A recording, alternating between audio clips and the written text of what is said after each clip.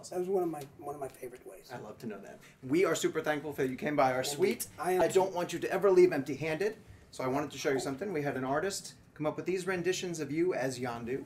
These are original concepts, and they're something that we would love for you to hold on to as a keepsake of a character who we have grown to love in the MCU, and one who we hope through maybe some kind of flashbacks or something that continues to show up in the upcoming I hope, movies. you know, and you never know what happens, man.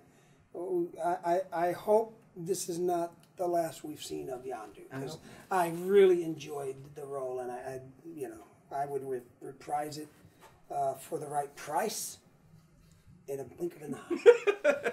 Guardians of the Galaxy is on, let's see, I have it written down here, Digital HD on August 8th, and then it's coming to Blu-ray 4K on August 22nd, where you will be able to celebrate Michael Rooker's hopefully not final performance as Yondu. So, thank you so much for coming by, sir. Do you think do you think the fans could take more of this? Yes. Oh my gosh. Oh my gosh, they want a spin-off cinematic universe. Well, it's up to them.